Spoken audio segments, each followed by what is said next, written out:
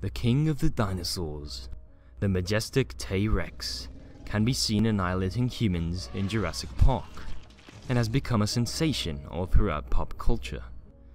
But just how many calories would a T-Rex need to eat per day? How many humans would it need to eat to survive? Well, in this video, we'll use science to shed light on just that. Because a T-Rex weighs around 9 tons, it would need a supply of 40,000 calories. Not much actually, in regard to its size as one would believe. This would equate to one human containing 110,000 calories every 2 days, or 140 slices of pizza, 256 tacos, or 10 Nutella jars per day to satisfy the tyrant lizard king's voracious tummy. Thanks for watching, and I'll see you in the next one.